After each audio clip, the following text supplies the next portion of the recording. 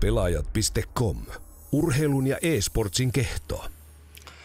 Ja oikein paljon tervetuloa Pelaajat.comin EsportsCastiin, hyvät katsojat ja kuulijat. Tämä on meidän kahdeksas lähetys.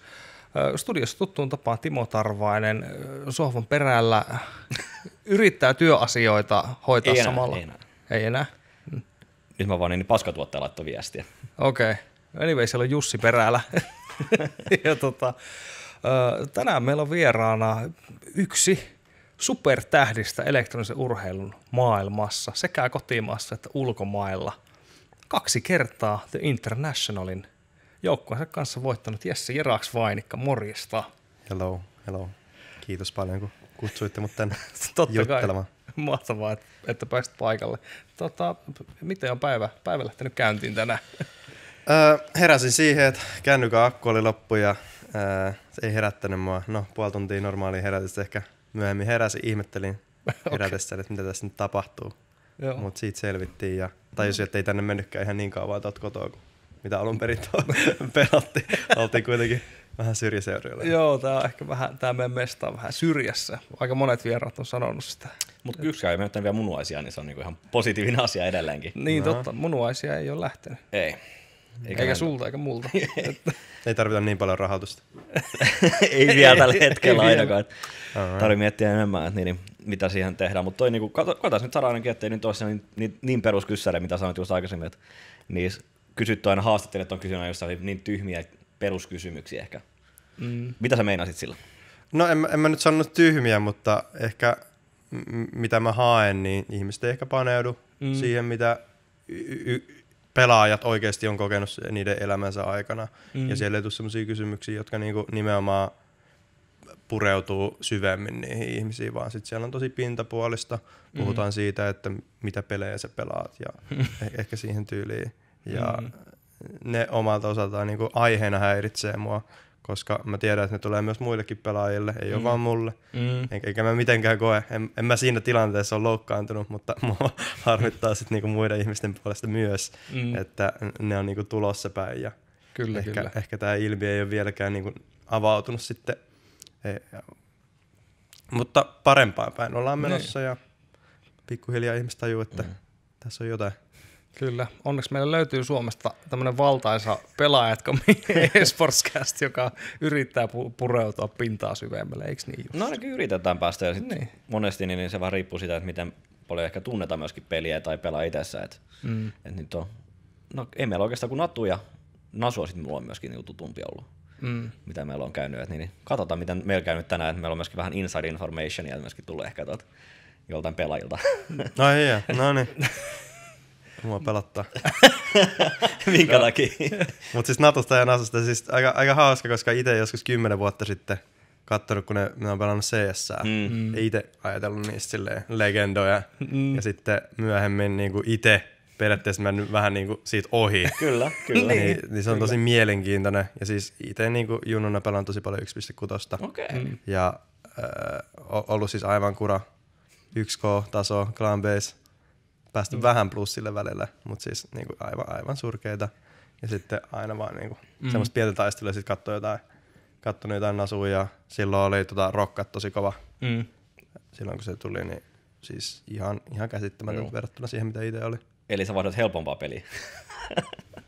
Itse mä vaihdan paljon vaikeampaa peliä, mutta eri tavalla vaikeampaa peliä. Joo, kyllä mä voisin todeta, että on vaikeampi peli ihan näin suorilta käsin. Aina voi lähteä keskusteluun mukaan, mutta kyllä. Mutta toki nyt me verrataan niinku jalkapallon jääkiekkoa, että mikä niitä ei ehkä niinkään, mutta silleen niinku eri lajeja kuin ihan täysin kuitenkin. Totta. Kyllä. Semmoinen inside-juttu, tämä nyt menee ehkä vähän tuonne niinku muutaman vuoden taakse. Joo. Kuultiin, että sä olit armeijassa, sä olit Upinniemessä. Sä olit 2012, joo. laivaston kuljetusviirikössä, jos tämä pitää, onko näin? Mä oikein muistan noita nimityksiä. Okei. Toi nyt ei kuulosta ihan suoraan, mutta siis ei ollut kuljetus mun mielestä. Eikö ollut kuljetus? Meillä on valehdeltu. Meille on valehdeltu. Mitä? Vitsit, siis meitä pyydettiin niinku kysymään, että oliko niinku minkälainen tavallaan se jos sä olisit ollut kuljetuspuolella, niin minkälainen se paikka oli, mutta se on käsittääkseni kuljetuksessa aina rennompaa ja tälleen näin. Mutta näköjään sä et ollut siellä. Mä en muista noita nimityksiä, siis toi kuulostaa kyllä omaan korvaan nyt tosi vieraalta, mutta siis olin laivastossa ja meidän alus siis oli monitoimialus Louhi ja me oltiin siellä toka erä, eli siinä oli yksi erä ennen meitä, niinku ihan bränikän laivalla ja siis se oli niinku se Suomen isoin investointi siinä vaiheessa niinku laivastoon ja päräyteltiin sillä ympäriinsä. Okei, no sit se ei ole ehkä samalla tavalla, että niin kuin ajateltiin, että onko sä päässyt pelaamaan Dotaa pelkästään koko ajan siellä? Olen myös sitäkin päässyt pelaamaan, mutta mä en tiedä kuinka paljon tässä uskaltaa sanoa. Mutta siis, siitä on aikaa niin paljon jo. Siis voin todeta, että yövahdit 4 tuntia, kun istut yöllä joka ikinen päivä. Tai no, sanotaan näin, että 1/3 päivistä oli jotain muita vahteja, kun ne täysin keskellä yön olevat. Ja siellähän niin kuin, periaatteessa oletetaan, että sä olet laivan turvallisuudesta vastaava, pyörit siellä ympäri laivaa ja katsot, ettei kukaan tuu, niin sitten joku harva saattoi pelata tietokonepelejä aina välillä. Ehkä sanotaan näin. Toivotaan, ettei tuu tuolta yhteyttä Sauli Niistöltä. Että Kyllä. Rinnan kutsut viime vuonna, niin ne meni vähän mönkään, että jos se tuppas käymään. Otetaan se uusita kierros. Kyllä. Oliko se kauan sä palvelit? 9 kuukautta. Okei. Ja laivasto-osuus, olisiko se ollut silleen, että erikoistuttiin joku 2 kuukautta, sitten siinä oli, meniköhän silleen, että 3 kuukautta harjoiteltiin, sitten erikoistuttiin, sitten mä pääsin sinne laivastopuoleen tai sinne, mistä valittiin laivastoihin, niin siinä erikoistuttiin se 2 kuukautta ja sitten laivalla oltiin joku 3-4 kuukautta, joku tommonen. Monestihan siis, kun elektronisen urheilun pelaajat ja ammattipelaajaksi tai tämmöiset isot lupaukset, niin monesti armeija saattaa katkaista semmoisen hyvän kehitysputken.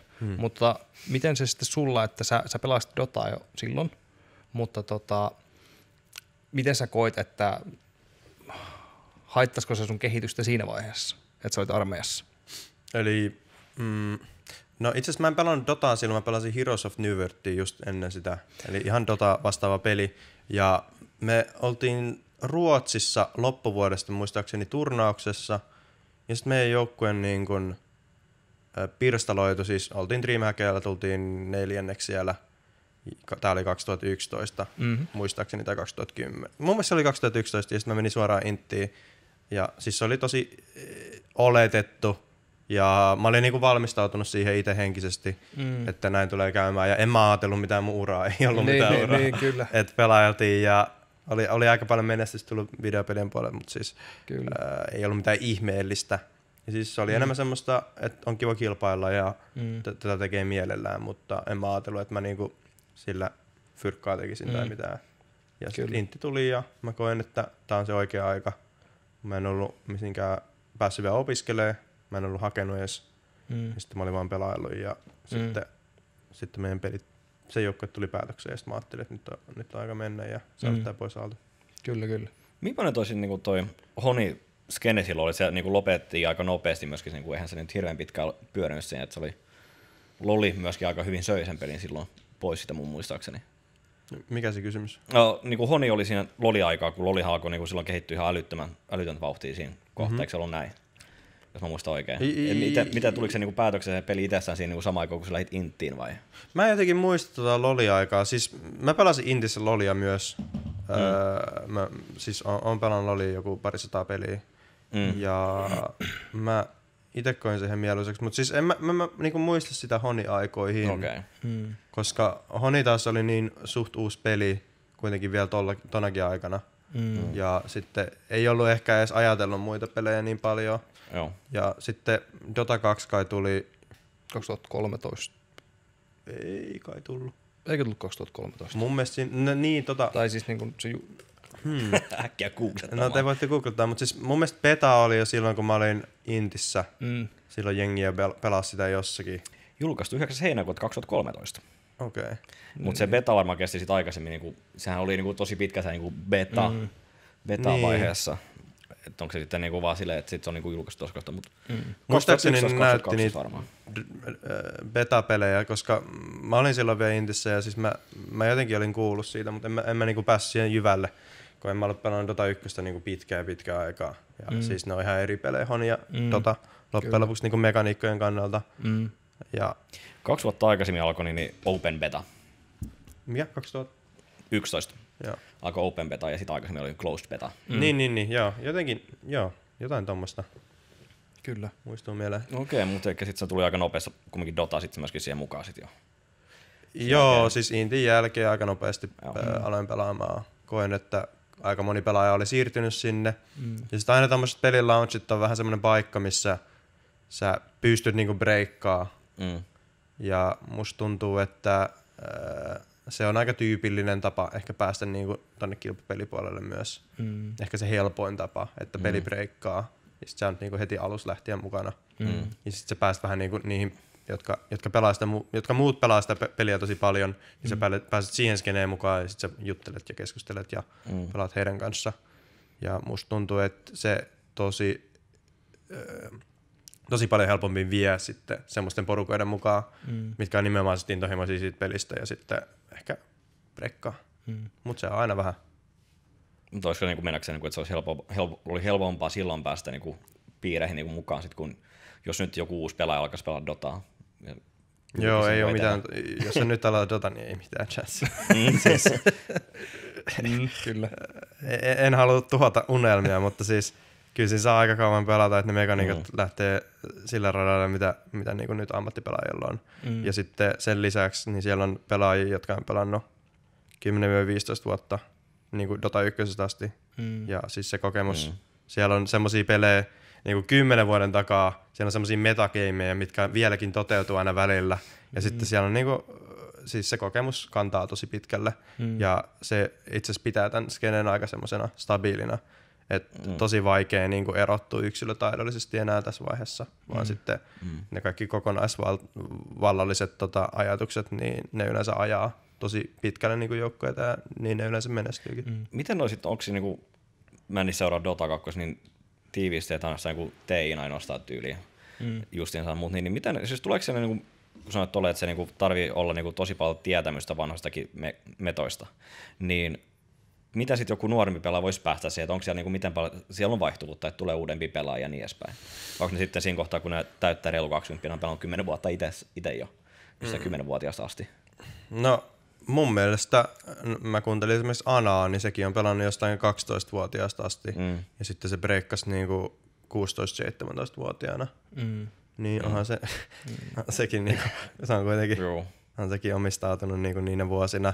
Ja sitten ei ehkä ymmärretä sitä, että nämä pelaajat, jotka on aloittanut tosi nuorena, niin ne on saattanut oikeasti pelaa sen 12-10 tuntia päivässä. Ja sitten joka ikinen päivä tyyliin. Ja sitten se on ihan käsittämätöntä. Ja sitten ei siinä ole mitään semmoista oikotietä onneen tai tämmöistä, että se jotenkin pääsit suhteiden kautta, koska se vaatii tosi paljon. Ja sitten ehkä siinä on myös se ongelma, että sitten olisi pitänyt pelata myös jotain muita pelejä. Peleistähän voi kantaa oppeja tosi paljon muihin peleihin.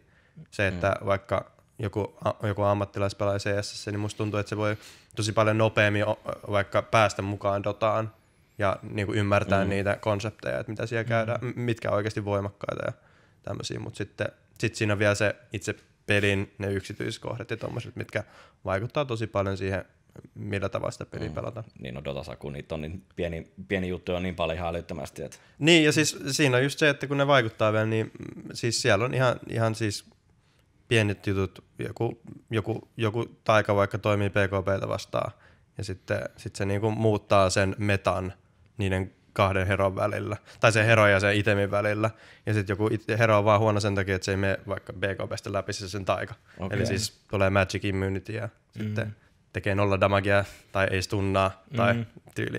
Niin se siis ihan käsittämätöntä, mutta siis tommoset pienet jutut, niin tietyt herot on vaan sen takia hyvin metassa. Joo, ja sitten toi varmaan just se, mihin sä tarvitset myöskin sitä sit sun kokemusta, että niinku, ja varsinkin sitä pelien kattomista, että sä osaat katsoa niitä niinku oikeita paikkoja. Että sitä ei nuorilla pelaajilla, jotka pelaa pari vuotta, niin ei pysty ihan niinku heti katsoa sitä niinku isompaa kuvaa samalla tavalla. Siis se vaatii, se on se kokemus nimenomaan. Se iso kuva, niin yleensä siellä on aina, no mä oon oppinut sen kaikista parhaiten muiden pelaajien kautta, että he niinku toistattaa sitä ison kuvan niinku, ja koittaa niinku jakaa. Se on yleensä se, puhutaan, että on joukko ja mennään niinku yhtä tietä, niin se yksi tie on nimenomaan se kokonaiskuva.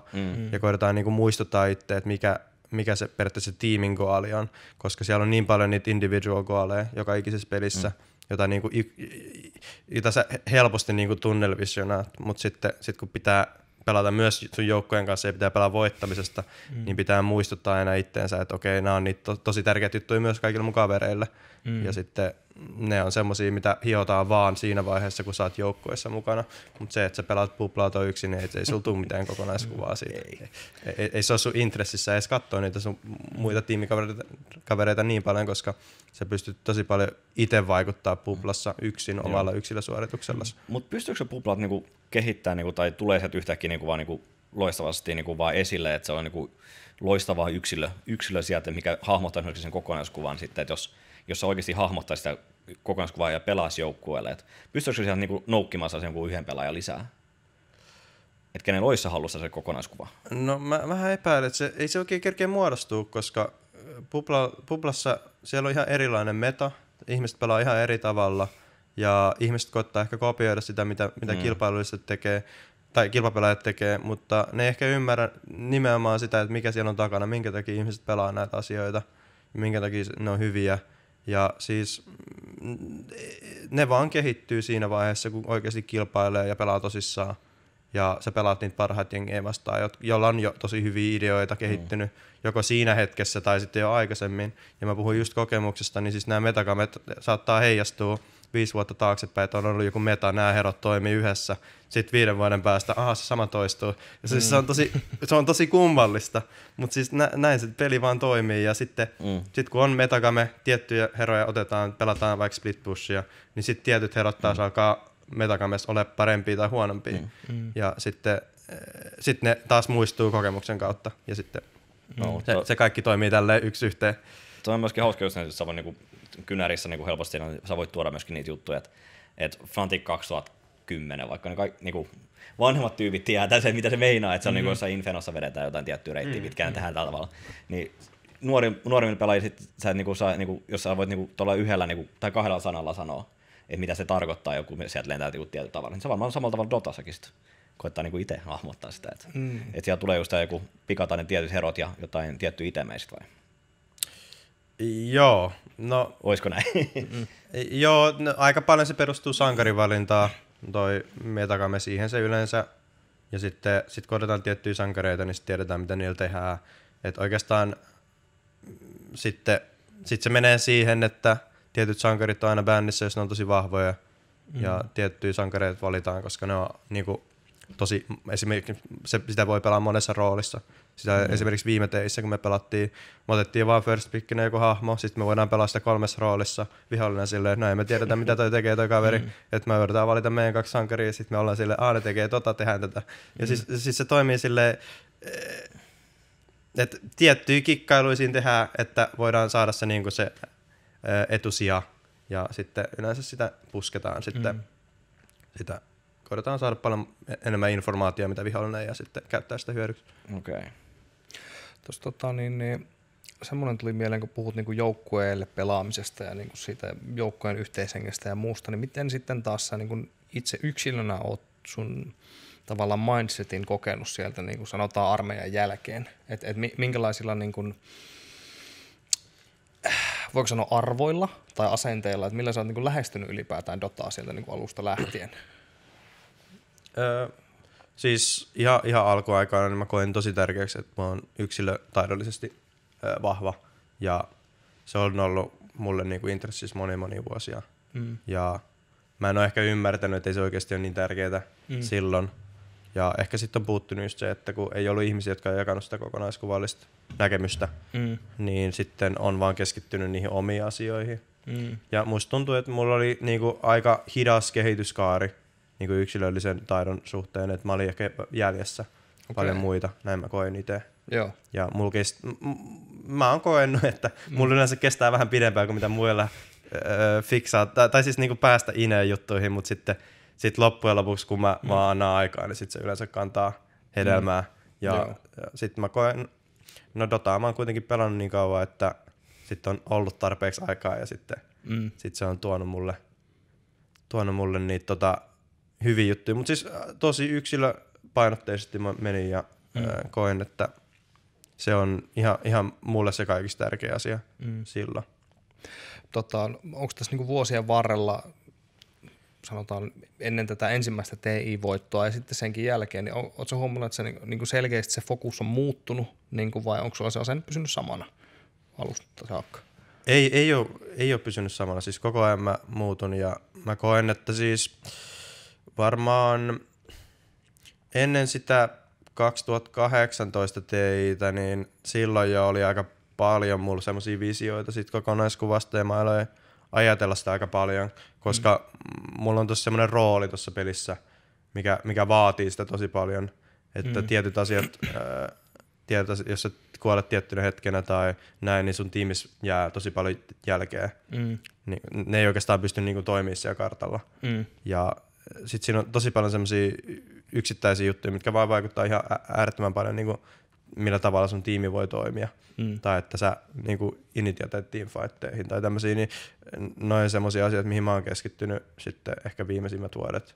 Että kun mä teen oikeaan aikaan oikeita juttuja, mun tiimin intressit niin kuin edellä, niin ne on yleensä, niin kuin viime aikoina ollut semmoinen tosi kova juttu itsellä. Kyllä. Mitä sä sit kuvasit sitä sun roolia sit joukkueessa niin kuin pelin sisältä ja vaikka ulkopuolelta myöskin? No, mulla on tosi paljon aikaa. No okei, voidaan puhua siitä vaikka, että mitä resursseja tässä Dotassa on. Eli siis on nämä 3 core-pelaajaa, jotka niinku farmaa, keskittyy tosi paljon siihen, että okei, mun core on tämä, viholliscore on tämä, millä tavalla mä pystyn niinku ottaa yliotteen. Ja se lähtee siitä sankarivalintavaiheesta. Mutta sitten heidän ehkä niinku resurssi siihen, että kuinka paljon he voi huomioida sitä peliä ja kuinka paljon he voi katsoa karttaa ja kuinka paljon he voi ajatella heidän tiimikavereitaan, niin se on pienempi, kun taas mun roolissa mulla on tosi paljon aikaa ajatella sitä kokonaiskuvaa ja mä pystyn, mä myös oon periaatteessa asettanut sen niinku etusijalle, eli mä käytän siihen myös tosi paljon niinku ihan ajallisesti aikaa, että mä mietin, että mikä on tärkeää mun tiimikavereille ja mikä voisi olla kiusaava vastustajalle ja kaiken näköisiä tommosia pieniä juttuja, mitkä sitten kun tekee tosi paljon pieniä juttuja hyvin, niin se alkaa kantaa niinku kortensa kekoon siihen tiimiin. Ja siis mun rooli on semmonen paljon liikkuva ja tosi paljon keskittynyt siihen, että jos mulla on tiimikaveri, niin mä tuun vähän niinku siihen mukaan asioihin. Tai sitten mä koitan saada asioita aikaan, jotta mun tiimikaveri voi tulla siihen mukaan, niin mä oon vähän ehkä semmoinen yhdistävä tekijä tommosissa, puhutaan skirmisseistä, eli pienistä miksi niitä voisi kutsua suomeksi, tämmöisistä kahinoiksi niin kuin vastustajien kanssa, ja ehkä mun rooli on siihen aika paljon keskittynyt. Joo. Ja sitten teamfighteissa aika usein mulla on heroja, millä niin kuin aloitetaan taistelu, tai otetaan joku ylilyöntiasema, vaikka positiolla, että me ollaan vaikka ylämäessä, vihollinen alamäessä tyylisesti, niin tommosia asioihin ehkä mun rooli on kehittynyt. Okei, onko se niinku, kantaako se myöskin samalla niinku siihen sit niinku, kun tullaan pois bräkeistä ja peleistä itsessään, niin onko se vähän samalla niinku roolia, että sä pidät myöskin koko joukkuetta kasassa sit myöskin sit pelin ulkopuolella vai onko se? Ei, siis meillä on ehkä 2 vahvempaa, siis Johan ja Sebastian on tosi vahvoisia joukkueessa ja heillä on ehkä se kokonaiskuvallinen näkemys siitä, että mihin niinku pyritään ja mä taas yritän mennä sitä kohti ja saada mun tiimikaverit menee sitä kohti. Ja tietysti hekin niinku, aika ajoin aina joku on vähän hukassa ja sit tarvii auttaa, niin sitten se on joko minä tai sit joku muu, joka auttaa mua tai näin. Mut siis en mä niinku ehkä niinku pelin ulkopuolella on niin vahvasti mukana, vaan sit se peli niinku aktivoi musta semmosia asioita. Ja mä oon myös ehkä semmoinen henkilö, joka, jos mä koen jotain tärkeäksi, niin mä sanon sen. Ja yleensä, no mä oon kokenut, että se on toiminut mulle. Kyllä. Mites teidän joukkuetta on kuvailtu monesti, että semmoinen niinku hauskuus näkyy siinä ja sitä on niinku ehkä korostettukin. Niin miten se niinku oikeasti on, että pelaatteko te niinku, miten mä nyt muotoilisin, kuinka niin kuin korkealle se hauskuus asetetaan niin kuin niiden tulosten saavuttamisten suhteen tavallaan? Vitsi, että mua on vaikea muotoilla tätä kysymystä, mutta siis niin kuin, ymmärrätkö mitä haen? Mm-hmm. Joo. Joo. No, jos me lähdetään siitä, että siis onhan meidän joukkueen niinku, meidän päätarkoitus on niinku kehittyä ja toimia tiiminä mahdollisimman hyvin ja sitten tiettyinä hetkinä me halutaan voittaa ja siihen me pyritään sillä kehityksellä. Joo. Ja musta tuntuu, että ei se hauskuus ole semmoinen asia, mihin me ehkä erityisesti, että emme kerrota toisille, että nyt pidetään vähän hauskaa. Sitten ei sitäkään näy ehkä meistä, vaan se vähän tulee silleen automaatiosta. Joo. Ja musta tuntuu, että se perustuu paljon siihen, mitä OG on. Meidän tiimi perustuu täysin niinku rehellisyyteen, avoimuuteen ja yksilön niinku enabling. Eli pyritään siihen, että kaikki ihmiset meidän joukkueessa, kaikilla on mahdollisuus olla just sitä, mitä ne on. Ja sitten me ollaan valittu semmoisia ihmisiä, kenen kanssa me halutaan toimia yhdessä. Ja sitten kun he tuo heistä itsestäänsä sen, mitä he oikeasti on, niin sitten musta tuntuu, että se on johtanut siihen, että ihmiset on tosi vapaita ja niitä ei harmita niinku virheet. Joo. Ja niille ei tule paha fiilis siitä, että on vähän hauskaa, koska kyllä. ei me olla siinä mitenkään liian ammattimaisesti mukana. Ja ehkä se on semmoinen asia, mikä meistä on eriä kuin muihin joukkueisiin, niin siellä suhtaudutaan paljon vakavemmin tähän peliin. Ja ei ehkä, se perustuu varmaan paljon siihen, että niin kuin, mitä siellä on niin kuin taustalla tapahtuu siellä joukkueen puheessa, että katsoako ne replaytä ja sitten on silleen, että ei tehdä enää ja tehdään ja miksi olet tehnyt tyylisesti. Siellä on vähän niin kuin semmoista niin kuin kitkaa ja sitten se ehkä ihmiset pidättäytyy siitä, mitä ne on. Näin mä ainakin koen, mitä mä näen muista joukkoista ja meidän joukkueessa ei tätä ole. Et me pystytään olla ihan täysin vapaasti ja jengi sanoo, mitä ne fiilaa ja jos tulee tuommoista kahinaa tai jotain erimielisyyksiä, niin sitten me käsitellään ne siinä hetkessä mahdollisimman nopeasti. Joo. Ja koitetaan saada semmoinen yhteisymmärrys aina asioihin. Mutta tuo kuulostaa just siltä, mitä jos monesti jääkiekossa jalkapallossa niin puhutaan, että pelirohkeutta ja peli-iloa just sen, että uskaltaa tehdä niitä riskejä sit jossain kohtaa, että sä tiedät, että sulla on chanssi nyt tässä näin paremmat porovikat mennä eteenpäin ja voittaa taas jotain, kun menettää vaikka antaa jotain viholliselle sit jotain parempaa etua tai muut vastaavaa. Uskaltaa tehdä niitä virheitä ja pitää hauskaa samalla, että jos sulla on hauskaa, kyllä se kantaa pitemmälle totta kai. Mutta se ei ole mitenkään, siis te olette vaan löytäneet ne oikeat hyvät pelaajat myöskin ympäri, ketkä pitää, kenen kanssa on myöskin mukava viettää aikaa varmaan sit vai? Onko se ihan sattumalta tullut se, että tällainen peli-ilo sinne joukkueeseen vai? Niitä siis, musta tuntuu, että Dota on meillä se yhdistävä tekijä. Ei me olla niinku maailman parhaita kavereita pelin ulkopuolella, mutta ollaan me tullaan hyvin toimeen. Siis se on mun mielestä tosi tärkeää. Ja on ehkä tyhmääkin olettaa, että kaikki olisi jotenkin maailman parhaita kavereita ja vitsi on siistiä ja semmoista vähän feikkiä amerikkalaista. Ei me olla semmoiselkaan. Mutta silleen, että teillä on pelin sisäinen ymmärrys kaikilla, että kaikki menee, että mennään tämän mukaan ja muu tulee kakkosena vähän vai? Joo, siis no tietysti se peli on siinä edellä. Se on se, minkä takia me ollaan kaikki kokoonnuttu. Kaikki ollaan niinku siinä tiimissä ja kaikki se ymmärtää. Mutta sitten ehkä toi, että ottaa riskiä ja tommoset, niin meillähän on itse asiassa, meillä otetaan niinku huomattavasti enemmän riskiä kuin mitä muissa joukkueissa yleensä. Ja musta tuntuu, että meillä on ehkä huono tapakin siinä.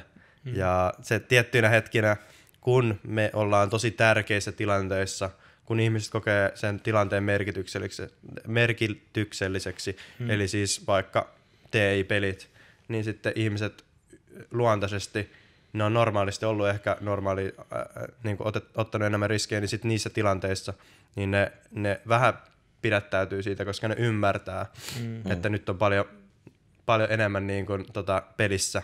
Niin sitten vastaavasti ehkä, jos katsoo muita joukkueita, niitä, jotka ei pelaa niin riskillä, niin nekin myös samalla tavalla vetäytyy.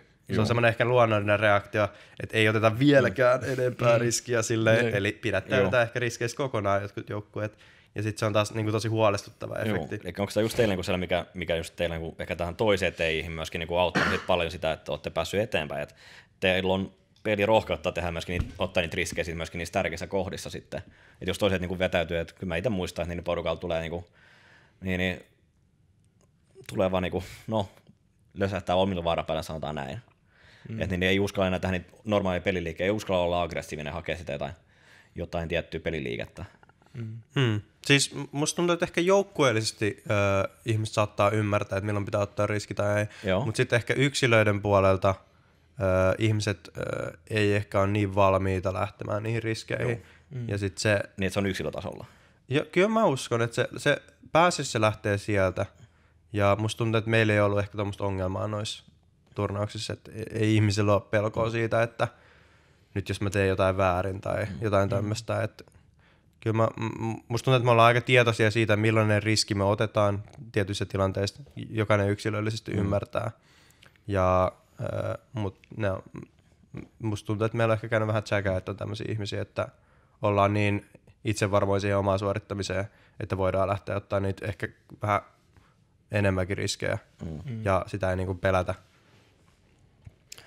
Sitten ylipäätään tuosta niin riskinotto-taidosta ja tuommoisesta niin mukautumisesta niin tiukkoihin tilanteisiin, niin tavallaan tuleeko sieltä tavallaan tämä voittamisen taito sitten, että jos niin kuin ekan TI-voiton jälkeen ja lähteminen toiselle kaudelle ja seuraavaan TIC ja senkin voittaminen vielä, niin koitteko, että se oli teille etu, että te olitte jo kerran voittanut vai pikemminkin niin kuin taakka?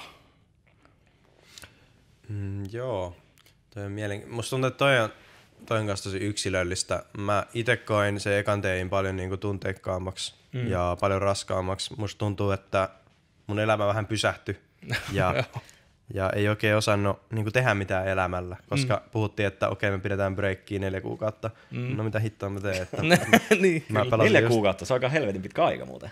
Me pidettiin todella pitkään, nyt ollaan vähän samalla linjalla tällä hetkellä. Pidettiin pitkä tauko ja itse olin silleen, että no en mä oikein osaa tehdä muuta kuin pelaa Dotaa ja kuitenkin oli sitoutunut Dotaan tosi vahvasti ennen sitä aikaa.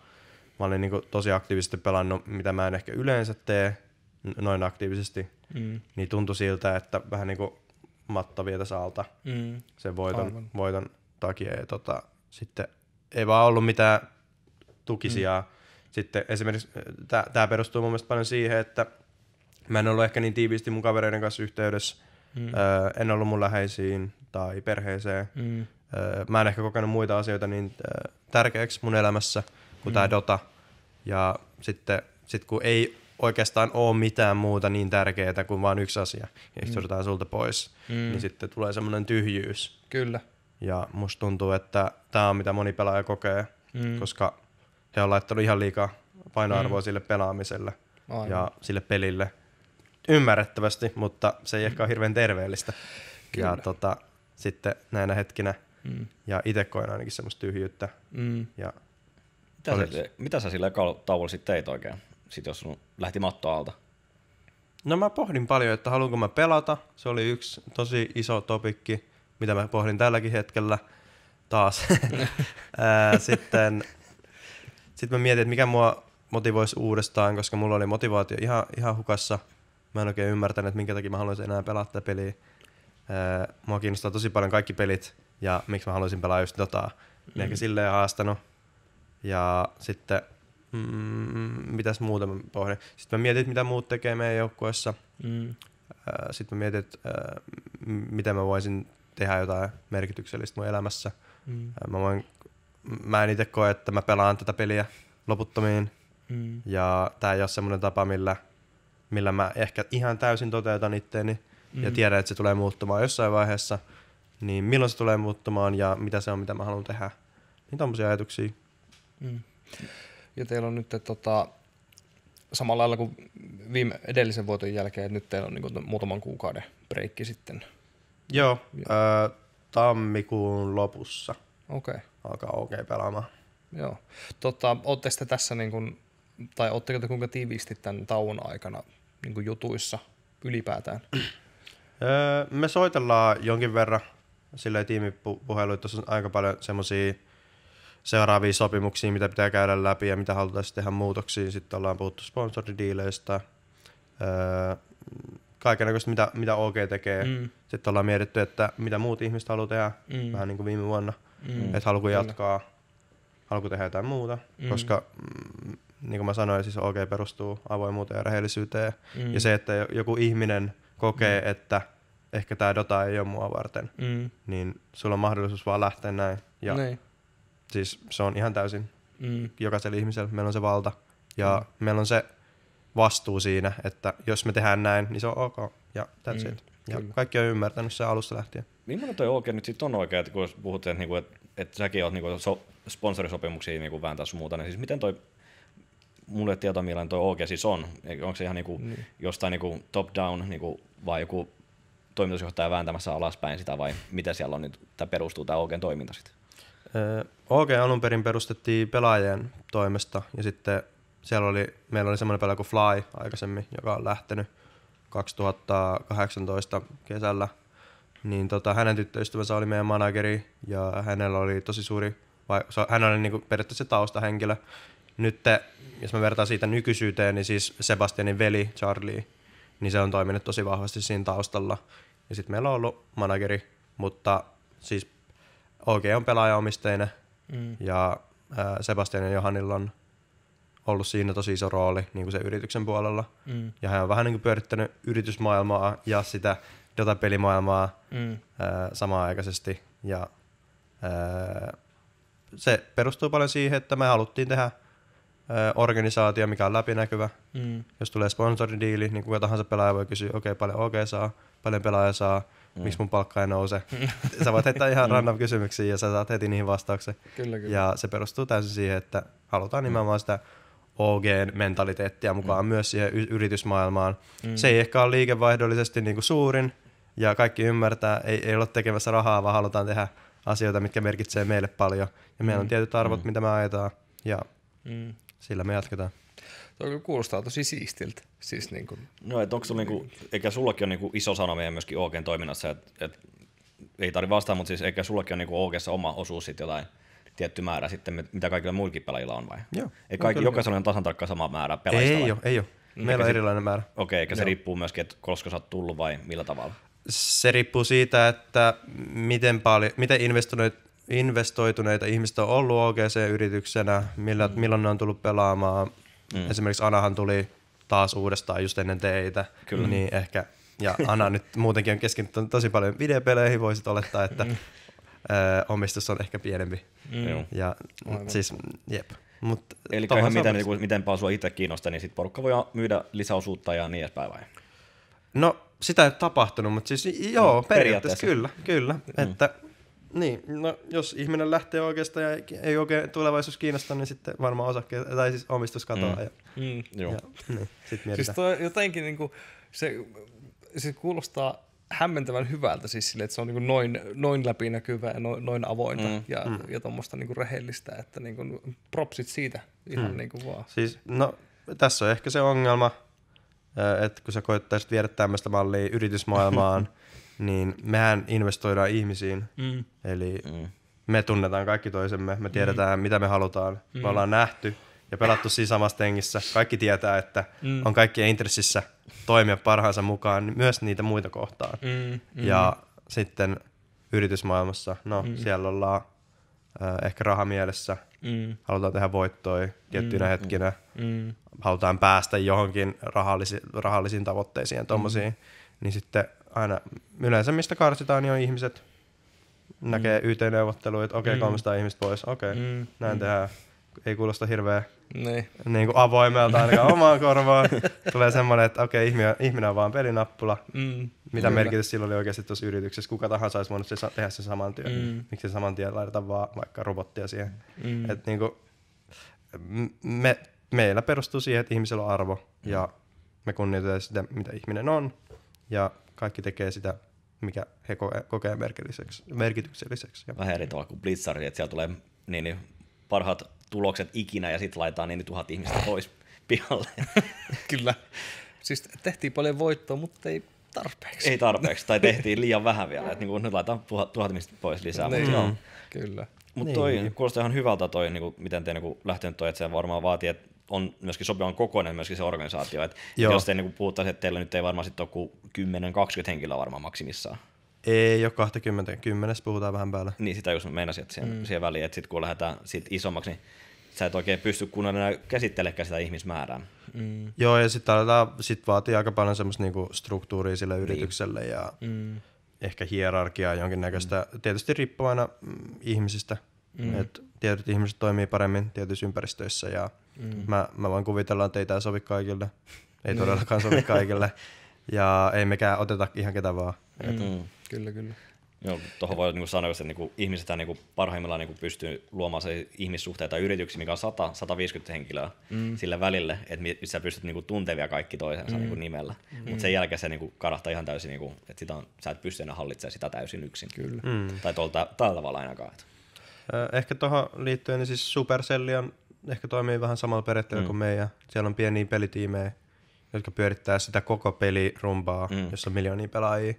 Ja siellä informaatio toimii silleen, että sä oot samassa toimistossa ja kannattaa tutustua, jos kiinnostaa.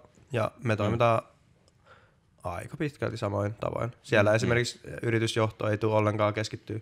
Ei ne tule sanoa sulle, että heitä toi pelihelvetti, ettei nyt kiinnosta tyyliin, tai että mitä te olette tehneet täällä viimeiset vuoden ajan, tai no te nyt menette pois, kun te ette saanut mitään aikaisiksi tyyliin.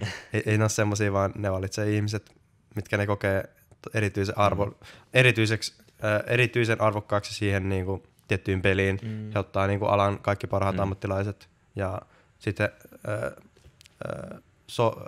periaatteessa tekee niitä tiimejä, ja sitten jos ihmiset kokee, että ne on niinku hyvä palanen sinne tiimiin, niin ne menee messiin ja sitten ne tekee pelejä ja välipelit toimii ja välipelit ei toimi ja vähän tulee hallittu kaos. Kyllä.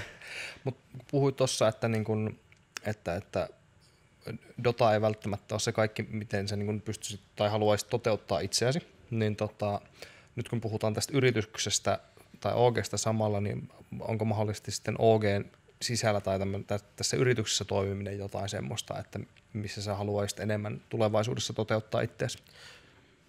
Mä oon miettinyt aika paljon, että onko tommonen organisaatio mua varten. Mulla ei ehkä ole semmosia intressejä pyörittää vaikka Dota-joukkuetta. En mä halua olla sen niinku. Mä ehkä haluan olla valmentaja, mä en ehkä halua olla manageri, mä en ehkä halua olla se toimitusjohtaja. Mulle ehkä se rooli, että mitä se pitää sisällään, niin tulee merkitsee tosi paljon. Ja sitten ehkä mä en ole vielä keksinyt semmoista, että mikä tämmöisessä organisaatiossa voisi olla just nimenomaan mua varten. Mutta siis on potentiaalia. Ja tietysti tää OG on tosi lähellä itteensä ja omia niin kun ajatuksia siitä, että millainen on tosi kiva työympäristö. Kyllä. Ja ehkä sen nojalla niin tosi helppo niin kun olla tosi mukana siinä. Mutta sitten se, että mitä tekee, niin se on se oma kysymys. Kyllä. No kansi katsoa Natua, miten Natu on lähtenyt mukaan, että pysynyt mukana piireissä. Nyt päässyt sitten tekemään sellaista omaa juttua, että markkinointihommaa sitten enemmän, että mikä on niin löytänyt sen oman jutun siinä. Ja nyt tekee ensellä täyspäiväisesti sitä. Täysin omaa juttua. Kyllä. Mahdollisuuksia on monen. Kyllä. Seuraavana, en tiedä mitä Jussi sanoo tähän, mutta haluan mennä tähän hirveään päivään, mitä kaikki suomalaiset aina... Mukavaa. Mä tiedän, mikä päivä on tullut. Joo, kyllä. Mutta me ei haluta käsitellä sitä ehkä silleen, niin kuin sä haluat. Vaan eli puhutaan siis tästä helvetin veropäivästä, missä niin kuin tulot listataan, bla bla bla. Otsikot on kaikkialla. Joo. Kyllä. Ei kiinnosta. Mutta mitä sä ajattelet tästä konseptina, että tuonne lehtien palstoille heitetään näitä lukuja ja ihmisiä ylipäätään? Niin, siis musta tuntuu, että tässä on ehkä vähän se huono puoli, että kun nämä kaikki tulee samalla kertaa, niin ihmisille tulee semmoinen ahaa-elämys tai semmoinen kateus tai että vähän niin kuin liikaa tunteet lähtee mukaan. Ja sitten osa ihmisistä niin kuin kokee sen kivaksi asiaa, se on semmoista pientä draamaa, että toi tienasi noin paljon, miksei toi tienannutkaan, toi julkis, toi onkin ihan roskakorissa, kun tulee Mutta siis mä koen, että tässä on jotain pointtia, mutta se ei ole se veropäivä, vaan ehkä se ajatus siitä, että raha-asioista pitäisi puhua avoimemmin. Ja mun mielestä se on semmoinen asia, mihin ei olla pureuduttu. Ja tää ei ole se oikea tapa, että sä kerran vuodessa oot silleen. Koska mä mietin itsekin, että haluatko mä tehdä haastattelua tähän nojalle. Ja olin silleen, että tää on varmaan hyvä idea, että mä voin jotenkin pystyä tuoda tätä esiin, että puhutaan rahasta avoimemmin. Ja että se on hyvä asia, että että sä oot työpaikalla ja sä tiedät, mitä sun kaveri tienaa, ja te pystytte avoimesti käsittelemään sen, ja että se tienaa enemmän, että miksi. Ja että se on niinku avoin keskustelu, ja sit sä menet työnantajalle, että miksi tää on näin. Ja sitten, että se on ok. Niin, kyllä. Mutta tässä on se ongelma, että sit kun on vaikka yritys, ja sitten on toinen yritys, ne tekee samaa tehtävää, toiselle maksetaan enemmän, toiselle maksetaan vähemmän, niin et sä pääse ikinä kuulee siitä. Ei se ole mahdollista. Ei kukaan tule kertoa sulle. Ja sitten on se veropäivä. Niin, ja sitten ihmiset on silleen, katsoo, okei, on lääkäri. Mitäs toi lääkäri tienaa? Se tienaa 3 tonnia enemmän kuussa vaikka tyyliin. Niin, ihan siis random esimerkki. Kyllä. Ja sitten siihen tulee semmoinen fiilis, että no miksi? Ja että sä voi mennä sun työntäjälle sanoa, että... Tai ehkä on semmoinen kulttuuri, että ei se ole ok. Kyllä. Ja mun mielestä se on aika iso huolenaihe, koska nimenomaan ne on semmoisia tilanteita, missä sä kilpailutat sun työnantajan ja vertaat sitä muihin samalla alalla ja oot silleen, että no noilla menee varmaan paremmin tai että miksi näin ja että se on ok. Kyllä. Ja tavallaan ehkä myöskin se, että tai mitä mieltä siitä, että niin kuin lain mukaan esimerkiksi mä voin mennä verotoimistoon nyt niin kuin huolimatta teidän kummankaan tuloista, niin mä voin mennä Jesse Vainikka, Helsinki. Saisinko tietää? Jussi... Uusimaa. Sä asut varmaan Helsingissä. Joo, niin, sitten Jussi Perälä, Varsinais-Suomi. Antakaa tiedot tavallaan. Mutta niin mitä mieltä tästä näin, että niin jokainen voi tehdä tolleen? Onko teillä ajatuksia tästä? Mä voin sanoa, että mun mielestä on ihan hyvä, koska katsoo Jenkkien puolta. Eli nyt esimerkiksi me ei tiedetä, mä en sano mitään poliittisesti, Trumpi nyt siellä, hän ei halua kertoa, mitä hän tienaa ja mistä hän tienaa. Että onhan se tuossa kohtaa, jos olet näkyvänä henkilönä, niin onhan se hyvä, että tiedetään. Mutta sitten taas toi myöskin, miten suunkin tulotietoja ja meidän CS-pelejä ja muiden tietoja just revitellään ISL ja muualla. Okei, sit saa just sitä draamaa, kun sanoin, että kyllä ihminen kaipaa sitä. Että meillä oli set.fi oli joskus, että sieltä sai niitä seiskouutisia tehtyä. Hauska sivusta, kaipaan sitä. Mutta just että kun siellä myöskin sekoittunut, että tulot ja sitten mitkä on palkkatuloja ja mitkä on sitten taas voittotuloja esimerkiksi. Kun esimerkiksi jääkiekossa aina puhutaan, että siellä mitä paljon se tienaa palkkatuloja. Niin porukka miettii, että kun sä oot voittanut tein, jumalauta se tekee paljon fyrkkaa tolla. Sillä, että, no siis ei välttämättä, sehän on voinut vaikka, en tiedä yhtään mitä oot tehnyt, mutta sillä, että vaikka 500 € kuukaudessa ja tehnyt jossain kohtaa ja nyt se voittanut yhden tein. Ja nyt se näyttää, että 5 miljoonaa tienannut vuoden aikana, että se on yksi helvetin turnaus, mikä sä on voittanut. Mitä paha sanomatta, mutta siis jotkut siellä esimerkiksi, jos nähtäisi jotain niitä kiinalaisjoukkoja vaikka tai jotain muuta vastaan, niin siellä voisikin olla just, että mitkä tienaa se huomattavasti vähemmän, mitä meidän perusopiskelija tekee täällä vaikka fyrkka opiskelemalla. Kyllä. Mutta siis ehkä palaten tuohon sun, siis mun mielestä se on ok. Mun mielestä se ajaa asiaa, että ihmiset on avoimia ja mun mielestä se on semmoinen, että sulla on siihen oikeus periaatteessa. Ja mun mielestä siinä on vaan se ongelma, että tää on tosi värittynyt tää verotusasia ja ihmisillä on tosi paljon tunteet mukana rahassa ja se stressaa. Ja sitten kun itsellä on vähän ja muilla on paljon, niin tulee semmoinen fiilis, että miksi Jesse Vainikka tietokonepelaaja saa 2 miljoonaa tosta ja mä teen 8 tuntista päivää 7 kertaa viikossa ja mä saan tämän verran. Ja sitten vertaillaan ja sitten mietitään, että no. Mutta tää ei tietysti kerro tai siis koko totuutta niin kuin aloista esimerkiksi. Että alojen välillä on vaan suuria eroja. Että tiettyihin aloihin on keskittynyt raha. Ja sitten nykyään vaikuttaa tosi paljon esimerkiksi seuraajat. Paljon vaikutusta somessa. Ja niinku semmoinen, että paljon se näkyy myös niinku striimeissä. Esimerkiksi jos sä katsot teitä, niin siellä on monta miljoonaa katsojaa ja 20 000 ihmistä paikan päällä. Tämmöistä siis niinku vaikuttaa. Ja ihmiset ehkä kuvittelee, että ei toi mitenkään tärkeää työtä. mitä mä voin sanoa? Tai silleen, no en mäkään koe, että niinku, niin. Me ollaan tietotyöläisiä, me muut taas, niinku, että mä heitän läppää sitä, että niinku, me ei tehdä oikeata työtä myöskään. Ja siis, ja jos et silleen, koska ei tehdä fyysisesti. Ja jos nyt ihan oikeasti ruvetaan miettimään, niinku, että mitä niinku järkiperäisesti, mitkä on niinku, tyyliin eloon jäämiseen kannalta olevia järkeviä juttuja, niin ei tässä nyt hirveästi loppujen lopuksi olisi sitten niinku työtehtäviä. Tai, siis silleen. Mutta ehkä tuohon raha-asiaan vielä liittyen, niin siis ihmiset ei ehkä tajua, että jos ne näkee vaikka urheilijan, niin se tienaa tosi paljon rahaa, että miten omistautuneet ne on sille työlle. Että se saattaa olla niinku 90% se urheilijan ajasta, kaikki se urheiluun liittyvä, 10% jää perheelle, vapaa-ajalle, lapsille, kavereille. Ja sitten jos miettii omaa, jos mä oon ollut vaikka varastolla töissä, niin se oli sitä, että mä olin 8 tuntia siellä töissä heti kun kello sanoi, että 4, niin menin himaan, ei kiinnostanut pätkävertaa, mun omistautuminen tasan 0 sille yritykselle. Ja siis se oli niin kuin täysin, raha oli mun intressissä. Ja siis se harmitti, koska mä olin 8 tuntia siellä päivittäin. Mä en saanut tehdä niitä asioita, mitkä on mulle merkityksellisiä, niitä asioita, missä mä nautin. Mutta sitten pitää vaan ehkä ymmärtää se, että kuinka investoituneita myös ihmiset on. Se, että mä oon pelireissuilla 2 kuukautta ja pelaan monta tuntia päivässä. Ja mä oon siis ihan täysin inessä. Ihan joka päivä mä ajattelen Dotaa. Ja mä en tiedä, onko semmoinenkaan elämä sitten semmoista, mitä ihmiset toivoo. Niin. Et se on aina ihmisestä kiinni, mutta siihen liittyy tosi paljon tämmöisiä asioita sen lisäksi, että siellä alassa vielä pyörii paljon rahaa. Ja tää on mun valinta ja tätä mä oon tehnyt ja tätä mä oon nauttinut ja tää on ihan sikasiisti. Mutta on sama kuin yrität muutenkin, että sit katsotaan, mitä sun pomo tienaa. Että se on laittanut siihen niinku henkeä, niinku, oma niinku perheen niinku omakotitalo vaikka kiinni jossain kohtaa ja muuta vasta, ja nyt se tienaa sit enemmän. Et se on vaan sit se on myöskin uhrauksia siinä kohtaa, että jos menee vituiksi, niin se menee vituiksi.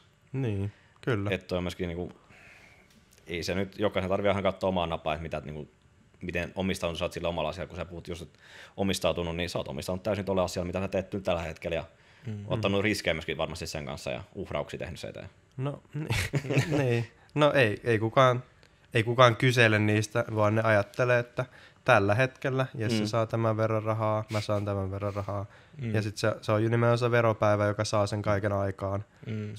Se on niinku semmoinen ajatusvyöry. Onko se jotain ikäviä kommentteja myöskin jostain tällaiset niinku henkilökohtaisesti sun laitettu jotain kommenttia tai viestejä? No ei mulle henkilökohtaisesti, en mä oo saanut missään sähköpostissa. Siis somessa ihmiset pyytää rahaa priva-messäkällä, että asun vaikka Ukrainassa ja voisitko antaa 10 tonnia tyylisesti. Ei niinku, ja sit mä oon silleen, että en mä tiedä mitä mä voin sanoa niinku ihmiselle. Mua oikeesti harmittaa niinku heidän puolesta. Että heidän ajatusmaailma ehkä ajaa semmonen rahakeskittyneisyys. Ja että tää on niinku, että se on niinku ok, että voi vaan pyytää toiset. Ei sekään nyt, en mä tiedä. Joo. Mulle vähän ehkä haiskahtaa ja niin. Totta. Niin. Mutta miten toi muuten toi some myöskin näkynyt? Tuleeko sieltä jotain niinku törkyviestejä, kun jos niinku, ensin on nyt ainakin varsinkin viime aikana saanut jostain niinku kumman syystä, kun huonoja tuloksia ollut sun muuta, niin onko sä saanut pääsit nauttimaan tuosta somen varjopuolesta myöskin? Millä tavalla? Siis ura alkupuolella mä olin aika huono pelaamaan, ainakin mä koin, siis mun tiimikaverit oli paljon parempi kuin minä, ja mä olin semmonen niinku syntipukki ja se musta lammas. Ja joka joukkueessa on aina se jossain vaiheessa. Mä en ole ollut pitkään aikaa, se on ehkä mun onni. Ja ihmiset ehkä kokee, kun suomalaiset on tämmöisiä vähän sisäänpäin kääntyneitä, niin se on jotenkin siistiä. Ja me ei ehkä olla niin värikkäitä ihmisiä. Niin jotenkin ehkä ihmiset kokee meitä sympaattisiksi tai näin. Noin niin yleensä. ulkomailla vai? Joo, kyllä. Ja sitten ehkä tää on ajanut omaa asiansa siitä, että mut jos mä olisin semmoinen rääväsuu, joukkueen rääväsuu ja haluaisin tosi paljon tuoda niitä mun näkemyksiä esiin niin kuin isolle kohdeyleisölle, niin tosi helposti se on joko tai. Ja hyvin todennäköisesti se on se tai. Että esimerkiksi Sebastian, joka on siis ihan huipputyyppi, niin sekin on jotenkin vaan asetettu semmoiseen asemaan, että se on tuonut omia arvojansa tosi voimakkaasti aikaisemmin esiin, mitkä on tosi hyviä asioita, koska ne ajaa tätä skeneen eteenpäin. Mutta sitten osa ihmisistä näkee ne niinku ihan vaan sen varjopuolen siitä koko asiasta. Ja sitten ne muistaa, että mutta Sebastian sanoi tonkin jossain bublapelissä, että haistatteli vaikka jollekin bublapelaajalle omassa striimissään. Ja sitten ne niinku näkee sen etusijalla ja sitten se koko asiayhteys menee ohi ja sitten ajatellaan vaan niitä pimeitä asioita. Niin, se tosi monesti ihmisillä jää niinku siihen se negatiivisuus jää niin, mieleen. negatiivisuus jää vaan päähän. Et siinä vaan jotenkin mä en tiedä, onko meidän aivot jotenkin silleen niin kuin automaattisesti säädetty, että me niin kuin puoletaan negatiivisia asioita enemmän, ja ne jää meille vahvemmin mieleen ehkä. Musta on, että ne on semmosia tunnesiteitä tiettyihin ihmisiin.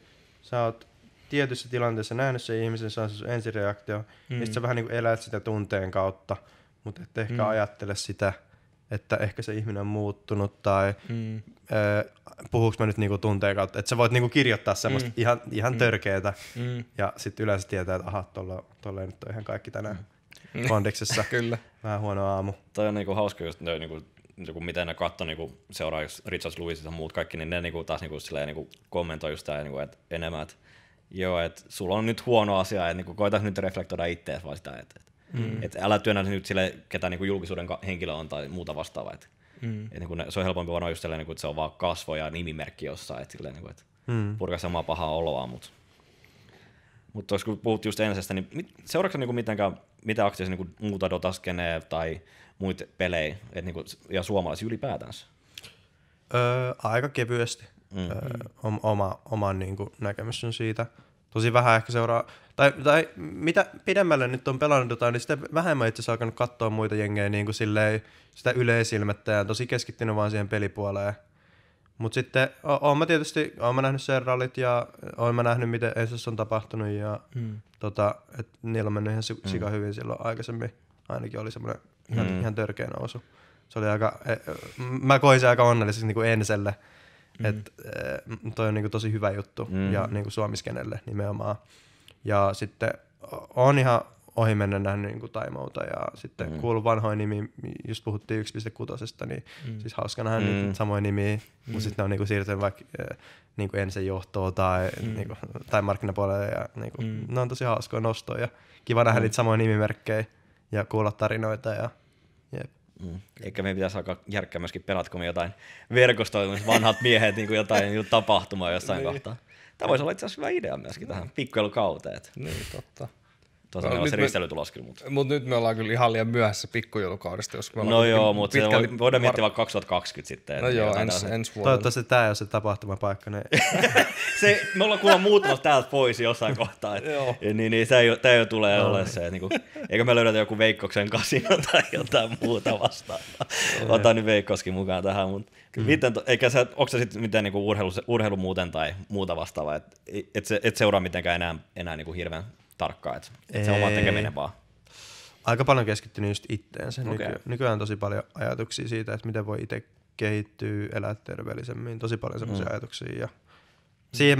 Ja sit jos mä koen semmoista tylsyyttä kotona, että vitsi kun tekisi jotain, niin sit mä saatan niinku tsekata vaikka somea tai silleen. Mutta mä yritän pakottaa itteni semmoiseen ajattelutapaan, että tällä hetkellä minä ensin ja koitan tosi paljon niinku, koska musta tuntuu, että sitten kun mä ymmärrän paljon enemmän mitä mä oon ja pystyy elämään niin kuin, arvojen mukaisesti ja luomaan semmoisia vahvoja arvoja, niin sitten mä pystyn antamaan paljon enemmän ihmisenä myös muille. Onko se ottanut myöskin, kun puhut just niinku itsestä, niin onko toi myöskin teillä on joku psykologi ja coachi myöskin mukana, eikö ollut? Joo, siis Mia Stelberg toimi meille niinku TI bootcampin aikana ja sitten sen TI-aikana. Okei, mutta onko toi niinku sit auttanut, eikä teillä on psykologi mukana, eikä niin... Urheilupsykologi. Urheilupsykologi. Joo. No. Joo, urheilupsykologi. Ihan sama duuni. Sama duuni periaatteessa, anteeksi, mutta niin, miten se on tullut mukana, että onko se niinku auttanut omaa niinku tekemisen keskittymisestä tai jotain? Silloin kun Mia Stelberg tuli mukaan, niin me mietittiin meidän joukkueessa ennen sitä aikaa, että tässä on tosi vahva henkinen puoli tässä pelissä ja meistä tuntuu, että on jotain asioita, mitä mekään ei niinku ehkä ihmisinä niinku siinä tiimissä osata ratkaista välttämättä niin hyvin tai me ei osata ehkä toimia niin hyvin tietyissä tilanteissa. Ja eihän me olla kuin vaan pelaajia kuitenkin, ei meillä ole mitään koulutusta. Ja sitten mä ajattelin, että ammattihenkilö ehdottomasti niinku osaisi niinku ohjata meitä oikeisiin suuntiin oikeissa kohdissa. Ja sitten me otettiin Mia Stelberg. Tosi paljon se aluksi keskityttiin niinku yksilönä ihmisiin siinä, että mikä on heille tärkeää, mitä goaleja heillä on, mikä motivoi, mitä ajattelee muista tiimikavereista, mitä ajattelee OG:sta joukkueena, miten on päässyt tähän pisteeseen. Ajateltiin silleen tosi yksilöllisellä tasolla. Ja sitten sen jälkeen niin keskityttiin tosi paljon siihen, miten niin kuin voidaan jakaa näitä tiimikaverin kanssa tämmöisiä ajatuksia niin kuin omista, koska tosi paljon sä pystyt motivoida myös muita ihmisiä vaan sillä, että sä kerrot, että mikä motivoi sua itseäsi. Ja sitten kun sulla on tiimikavereita, jotka on valittu nimenomaan siihen joukkueeseen, ja sä tykkäät olla niiden kanssa, niin totta kai sä niin kuin kuuntelet. Ja sitten sä saat tosi paljon irti. Mutta sitten ehkä se kaikista isoin ajatus tuossa urheilupsykologissa oli se, että pelaajat keskittyy nimenomaan todella paljon pelaamiseen. Mutta ehkä me työnnetään pois sitä henkisen energian niinku merkitystä. Ja ei ehkä ajatella, että kuinka tärkeää on turnauksen aikana toimii niinku paineen alla hyvin ja ottaa se turnaus oikealla tavalla vastaan. Tehdä siitä stadionista sun oma koti tai tämmöisiä asioita. Ja ei ehkä ajatella sitä, että kuinka iso merkitys sillä on sun suoriutumisen kannalta siellä stagella. Ja Mia oli tähän niinku ihan ehdottoman niinku hyvä vaihtoehto. Että me käytettiin aikaa pelaamisen sijaan siihen, että okei, miten me tullaan suoriutumaan parhaalla mahdollisella tavalla siellä niinku lavalla ihmisten edessä. Millä tavalla me suhtaudutaan siihen nyt. Onko jotain muuttunut, mitä jos tapahtuu virhe, mitä jos tullaan suoriutumaan. Ja millä tavalla lähestytään niinku sitä, että siellä on niitä isoja pelejä. Ja niin kuin valmistauduttiin henkisesti siihen. Ja musta tuntuu, että Mia tuli tosi hyviä pointteja, jotka niin kuin nimenomaan auttoi siinä. Ja musta tuntuu, että se oli ehdottomasti meidän vahvuus viime teissä, että me oltiin niin kuin henkisesti aivan äärettömän paljon vahvempia kuin mitä me koettiin, että muut oli. Miten toisaalta niin sit kokenut, onko se, niin kuin, muuttuiko se niin kuin jossain kohtaa sun uraa, että just se niin stagelle kävelemisen jälkeen, että niin kuin sen yleisön näkeminen ja muuta, että onko se muuttunut sitten? Ei ole muuttunut. Mulle ei juuri muuttunut. Siis mä tiesin jo aika hyvin, millä tavalla mä oon jotenkin ehkä löytänyt semmoisen vahingossa, että miten mun pitää toimia. Siis jos mä kävelen stagelle, niin mut näkee silleen, tiedätkö, näin. Et en mä katso silleen, wow, että siistiä yleensä. En mä oon näin. Et sä nautitko sä kumminkin siitä hetkestä, ja sä pääset sinne kävelemään, vai onko sä niinku täysin keskittynyt siihen omaan tekemiseen siinä kohtaa? Nautinko? Toi on vaikea kysymys. Siis kyllä mä nautin, niinku, että on paljon pelissä ja on niinku, sulla on ne tiimikaverit, jonka kanssa sä oot niinku pitkän ajan pelannut ja kehittynyt ja nyt ollaan tässä ja nyt on niitä tärkeä. Nyt pitää oikeasti suoriutua tyylisesti. Tai no, oikeastaan en mä ajattele noin, että pitäisi nyt suoriutua, vaan nyt niinku riittää se, mitä on niinku tehnyt tähänkin asti. Ja tommosia ajatuksia mun pyörii. Kyllä mä nautin siitä hetkestä, mutta en mä ajattele, että okei, 1 miljoona kattoo striimistä ja tuossa on noin paljon ihmisiä ympärillä ja sitten mä oon silleen wow, että siistiä pelaa täällä muiden. Että nyt tulee hyviä pelejä ja silleen. Siis mä pelaan niinku täysin itseni takia ehkä tätä peliä. Joo, eli sulla on sellainen vähän sellainen niin vaikka näet sen oman ruudun vaan justiinsa, että sä niinku keskityt sen omaan tekemiseen täysin. Joo, ja musta tuntuu, että se on toiminut mulle tosi hyvin. Joo. Ja se on ehkä vähän ehkä säädkin itselle, että nyt kun mun vanhemmatkin oli vaikka siellä stadionilla, niin mä en niinku voi antaa yhtään ajatusta sille, että ne niinku seuraa siellä. Mä niinku suljen kaiken pois. Mulla on se joukkue. Mutta toi on just varmaan just se henkistä niinku vahvuutta, että mihin tarvii keskittyä myöskin. Koska niinku jossain, vai onko sun joukkueessa jotain sellaista tyyppiä, ketä niinku unohtaa vähän ton oman tekemisen ja niinku keskittyy myöskin sen nauttia, vähän vilkuttelee katsomaan ja ihailee sitä niinku väkijoukkoa siellä?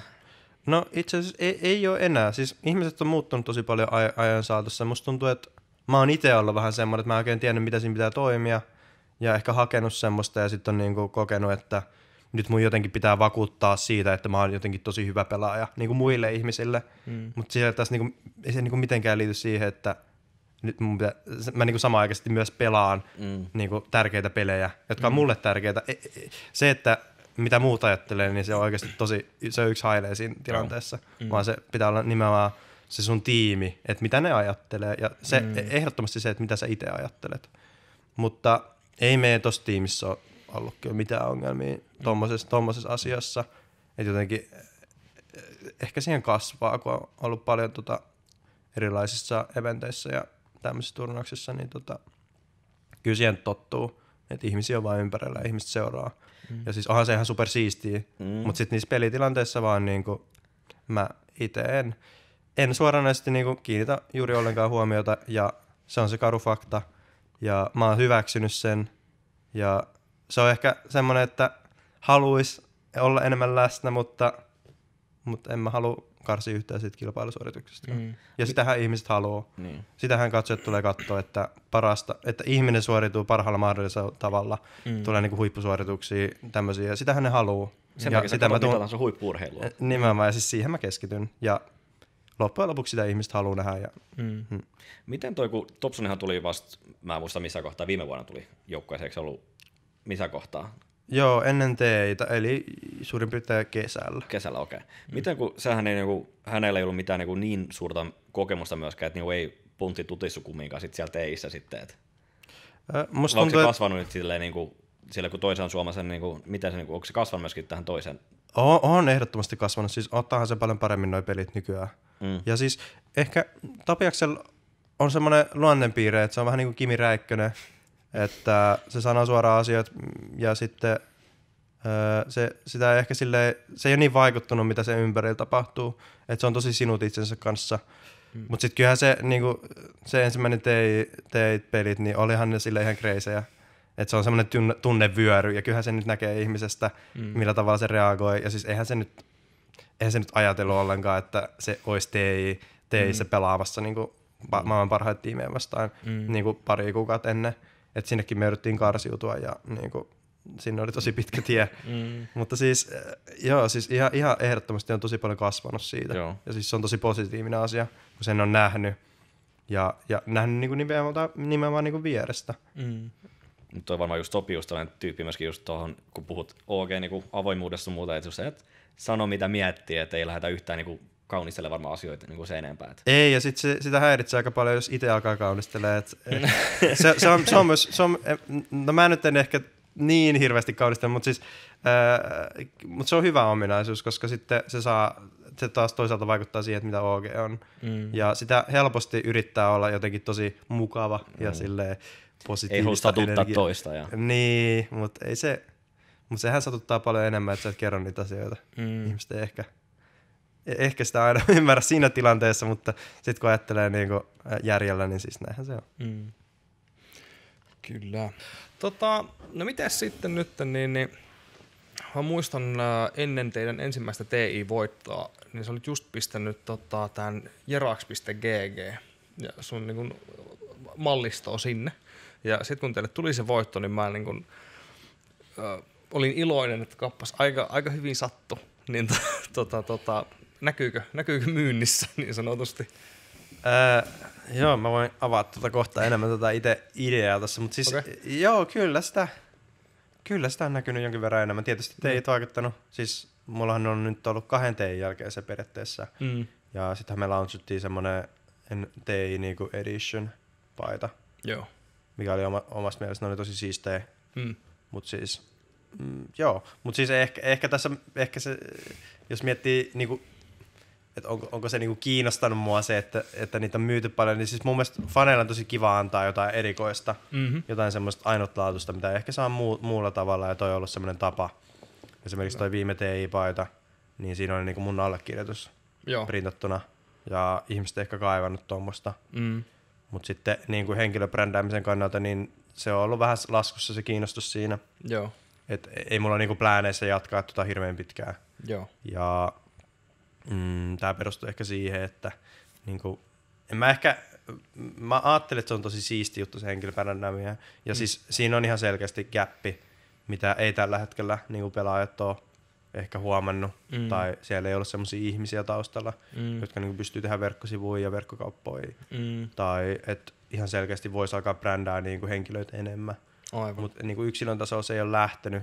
Joo. Niin tossa on selkeästi semmoinen, mitä on näkynyt niinku urheilun saralla paljon, mutta sitten ei ole vielä esportsin mukana tullut, mutta siis ei ole niinku plääneessä jatkaa hirveän. Okay, mä ajattelin pitää sen tommosena, ja jos ihmiset haluaa, niin siis ehdottomasti tilatkaa. Ja, mun mielestä on tosi kiva antaa just faneille, ja sit jengi niinku postaa niistä kuvia, ja se on sikasiistiä nähdä. Jos saa jostain Indonesiasta jotkut tilaa ja pistää sen päälle, ja vaikka 5 kaveria ja kaikilla samanlainen paita. Musta se siisti juttu. No kyllä. Onko sulla mitään muita tämmöisiä vastaavia nyt niin kuin suunnitteilla tai mitään tämmöisiä niin kuin vastaavia? vastaavia. Henkilöbrändiä, no ei henkilöbrändiä, mutta ehkä tommosia projekteja. Mä en tiedä, niistä ei varmaan vitti hirveästi puhua. Näin niinku. No semmoista ehkä vähän privampaa kamaa, mutta siis on tossa muutama projekti, missä mä oon mukana. Oon mä kuitenkin 2,5 kuukautta ollut tässä breikillä, niin kyllä tästä jotain, kokeet jotain voisi tehdä ja siis kiinnostaa tosi paljon tehdä juttuja. Mä en vaan tiedä, että mihin voi mennä silleen täysin mukaan. Ehkä silleen vähän kokeilualustana ollut mukana muutamassa projektissa, mutta siis nyt on alkanut menee asiat eteenpäin ja ihan varmasti tulee näkyä niin kuin myöhemmin. Joo. Siis on kyllä pirun hyvä, että teillä on niin kuin vuoden lopussa tommonen pitkä breikki, että siinä oikeasti jokainen saa vähän miettiä niin kuin oikeasti sitä omaa lähestymistä ja sit mitä oikeasti haluaa, mitä mahdollisuuksia on niin kuin tehdä, koska maailma on kuitenkin aika avoin loppujen lopuksi, että ihan vaan mitä niin kuin omien arvojen mukaan haluaa tehdä. Niin ehkä kritisoin noita muita joukkoja siitä, että siinä on esimerkiksi viime TI, ei nyt TI, vaan viime vuoden, niin siinä oli joku ihan pari viikkoa breikkiä ennen seuraavaa turnauksen karsintoja. Ja sitten mä niinku kattelin niitä joukkoja, että mitä ihmeessä jengi. Mikä sun motivaatio on niinku lähteä siihen kauteen ja ajattelin sit paljon sitä. Ja siis ehkä ne joukkueet oli vähän muodostunut sillä kantilta, että niin kun ihmiset on ollut tosi avoimia, vaan pelaamaan lisää. Ehkä ne on ajatellut niin teitä niin isona asiana. Ja sitten ne on nähnyt se vähän niin kuin samanlaisen turnauksena kuin noin muut. Mutta tietysti eihän se nyt ehkä sitä ole. Että se on ihan eri tasoa, että oot sä siellä TI-areenalla tai noissa muissa turnausten areenoilla. Kyllä. Niin mun mielestä se oli vähän ehkä crazy osalta. Siellä oli aika monet joukkueet mukana ja siinä useampikin sitten myöhemmin sanoi, että burnauttaisi jonkin verran. Ja no tätä nyt tietysti sattuu pelaamisen kanssa. Tämä ehkä siitä mielenkiintoinen ala, että pelaaminen on niin kivaa ja mukavaa, mutta kaikkea mitä tekee ylimäärin, niin kyllä se jossain vaiheessa alkaa tuntua. Kyllä. Miten toi, jos niin sanoit, että se TI-areena on niin erilainen? Miten se eroaa niin paljon sitten jostain? Onko se, niin kuin, kun eihän siellä ole niin paljon enemmän väkeä, jos sä verrataan jonkin major-turnaukseen tai muutakaan? Niin kuin, onko siinä vaan eri fiilis, kun sä menet pelaamaan? Joo, eri fiilis. Musta tuntuu, että on paljon luotu semmosia niinku TI-related juttuja. Sitten tietysti, no, siinä on se kilpi ja tommosia kivoja, että siinä on ihan selkeästi jotain, mitä sä voit saavuttaa, mitä muilla ei ole. Ja itsellesi voit niinku todistaa ehkä vielä paremmin sen, että sä pystyt siihen. Ehkä ton luonteisia asioita. Ja siis mun mielestä se on sellaisia tosi mielenkiintoisia elementtejä, mitkä niinku on joka TI:ssä.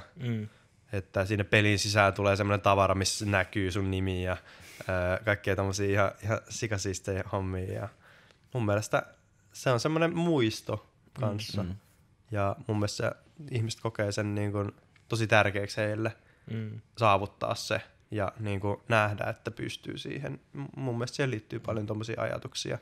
Ja teillä on vähän semmoinen maine tullut tuossa vuosien varrella. Ja siihen selkeästi niinku se perustuu tommosiin asioihin. Kumpi oli vaikea voittaa, eka vai toka? Ensimmäinen ehdottomasti. Okei. Oliko se miltä tavalla toinen oli sitten helpompi? No eka oli, siinä oli tosi pitkä tie. Tultiin Open Qualifierista ja sit sen jälkeen vielä karsinnat. Eli eka piti karsiutua karsintoihin ja sitten sieltä karsinnoista niin päästiin teihin. Ja siellä oli aika paljon pelejä pelattavana. Tietysti ihan freshi joukkue. Me pelattiin ihan muutamat viikot yhdessä ennen niitä ensimmäisiä karsintoja. Et siinä on kasvettu tosi paljon niin kuin tosi lyhyessä ajassa joukkueena. Sitten kaikki oli vähän semmoista, niin kuin, että ei oikein tiennyt, mitkä asiat on oikeasti hyviä. Että tosi paljon piti tunnustella joukkuekavereista ja silleen niin kuin kasvaa. Ja sitten kun mentiin teihin, niin ei ollut mitään oletuksia, että miten tulee pärjää, ei ollut mitään hajua. Jotkut harjoituspelit meni ihan mönkään, jotkut meni tosi hyvin. Ja sitten itse se ryhmävaihe teissäkin, sekin meni silleen vähän puoliksi hyvin, puoliksi huonosti. Ja sitten kun päästiin lavalle, niin tuli semmoisia ihan crazy pelejä, mitkä oli niinku ihan pienestä kiinni, että hävisikö vai voittiko. Ja niinku ihan siis aivan käsittämätön tee ja semmoinen niinku jengi kuvailee, että jos tuossa tekisi anime-leffan, niin että se juonenkäänteet tossa leffassa olisi vielä paremmat kuin mitä yleensä animessa. Tommosia vertauskuvia. Sitten mä olin silleen, no toi on mä oon nyt käyttänyt niinku viimeisimpiä muutamassa haastattelussa. Ihan vaan siis mun mielestä se on aika hyvin, niinku ajattelen nyt jälkikäteen. Ja mulla on vieläkin siis vaikeuksia ymmärtää, että se on tapahtunut. Toi toinen oli paljon helpompi. Joo. Niinku mutta se eka tuntuu edenkin vähän niinku... Joo, siis se on ihan utopiaa. Okei. Ja katsoo niitä pelejä myöhemmin ja silleen, helposti. Ehkä sulle ei vieläkään usko siihen omaan tekemiseen, mitä siellä on tapahtunut.